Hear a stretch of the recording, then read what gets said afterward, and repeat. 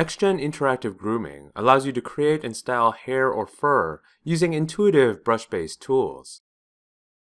This is not to be confused with the older manual groomable splines found in the Create XGen description window. These are not compatible with the interactive tools, though it is easy to convert default splines to interactive grooming hairs. To create an interactive groom, first select the mesh or mesh faces on which to generate it.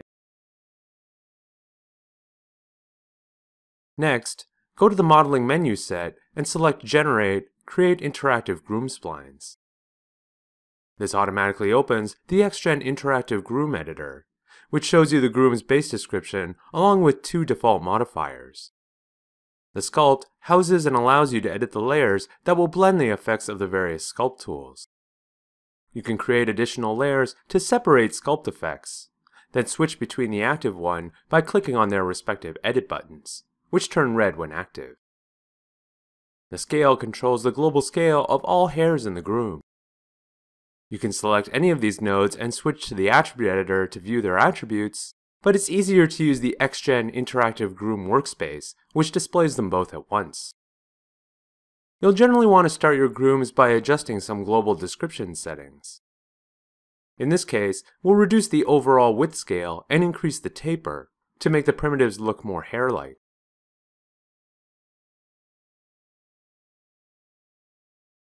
Also increase the overall density multiplier in the base node to thicken the hair up. And increase the overall scale to give yourself a good starting point.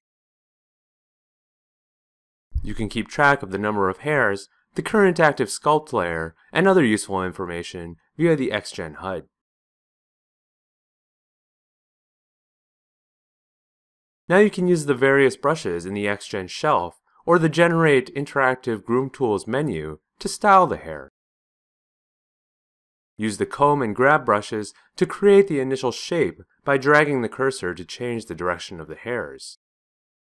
You can turn on symmetry in the tool settings to affect the mesh on both sides.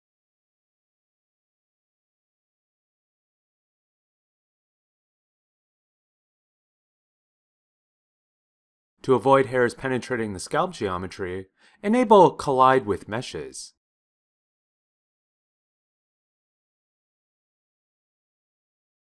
You can also adjust the size and strength of the brushes here, but it's quicker and more interactive to hold B or M in the interface and drag the mouse left and right or up and down respectively.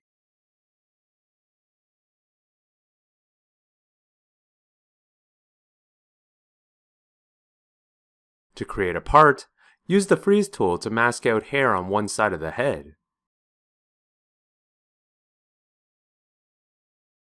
Then comb the remaining hair away from it with symmetry off.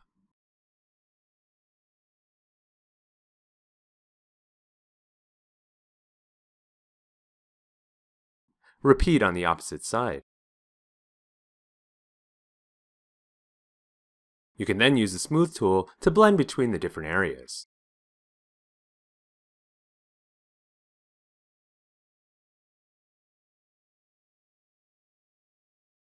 Although our initial groom looks pretty good, it's obvious that the hair arrangement is too uniform. Break up the uniformity by adding a noise modifier in the XGen Interactive Groom Editor. This applies noise to all the hairs at once. Just remember that the order of the modifiers will affect the results, so consider whether you want to add noise to the base description before grooming or after your initial groom. If you want to apply noise to a specific area instead, you'll want to use the Noise tool. We recommend doing this on a different sculpt layer. In general, it's wise to layer effects like this on top of your basic groom, so that you can adjust their strength values to show or hide their effects.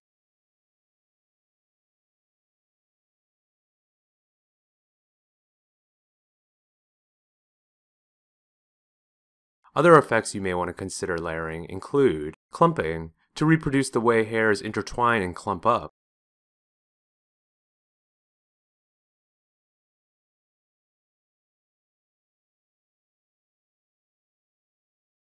and trimming or lengthening.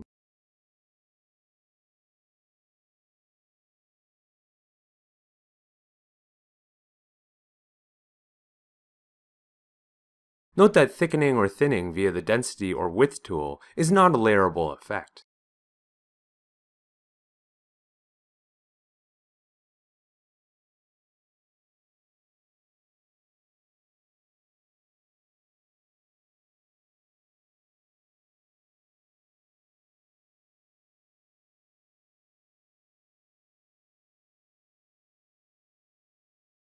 You can shift right-click while any of these tools is active to quickly switch to another tool via the marking menu. Just make sure the appropriate layer is active each time. Finally, to change the color of your groom, simply adjust the attributes of its hair physical shader node.